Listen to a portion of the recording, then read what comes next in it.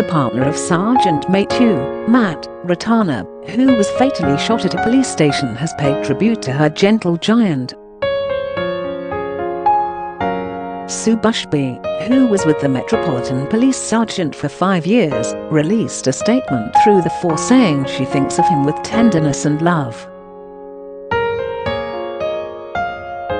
Her tribute came after MPs in the House of Commons fell silent on Monday afternoon to pay their respects to the experienced officer, who was shot dead on Friday.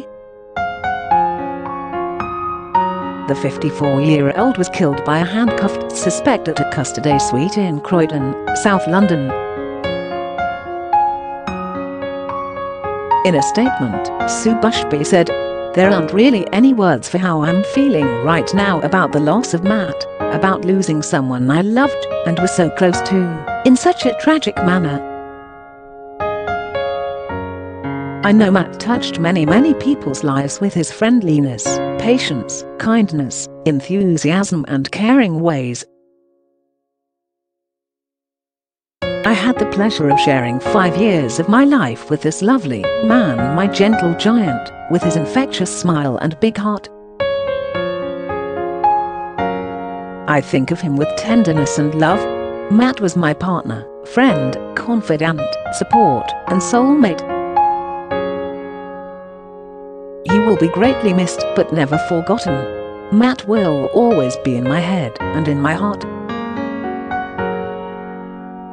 The New Zealand-born Metropolitan Police officer of almost 30 years has been described as someone who epitomised the role police play in protecting others, and, as head coach at East Grinstead Rugby Club, was said to be an irreplaceable figure.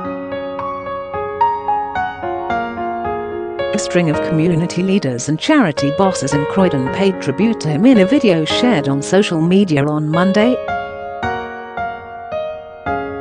In the Commons, Speaker Sir Lindsay Hoyle invited members in the chamber, including Home Secretary Priti Patel, to pay their respects. He said, "I am sure all honourable members will wish to join me in paying their respects to Police Sergeant Matt Ratana, who was killed in the course of duty on Friday, and sending our condolences to his family. Yesterday was National Police Memorial Day, and I ask all honourable members to stand and observe a minute's silence to mark that occasion, and to remember Matt Ratana." Mr. Ratana's suspected murderer, widely reported to be 23-year-old Louis De Zoysa, remains in a critical condition in hospital after he was also hit by a bullet following the killing. He had been arrested for possession of ammunition and possession of Class B drugs with intent to supply following a stop and search, before being handcuffed and taken to Croydon Custody Centre on Friday. According to the Independent Office for Police Conduct, IOPC, he was taken into the building and sat in a holding area in the custody suite, then opened fire while still in the handcuffs as officers prepared to search him with a metal detector. No police firearms were discharged in the incident, and the case is not being treated as terror-related.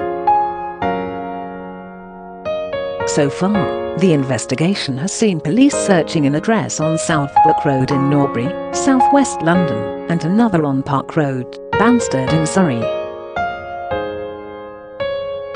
A man has also been arrested in Norwich, Norfolk on suspicion of supplying a firearm.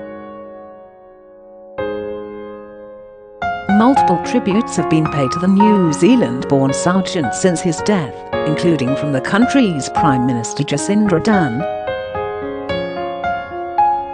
Metropolitan Police Commissioner Dame Cressida Dick said he was an extraordinary person who was very good at his job.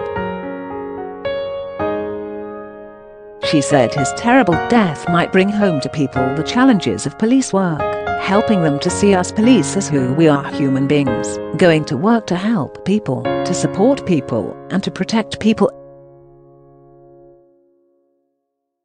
She added, "Matt was the epitome of that.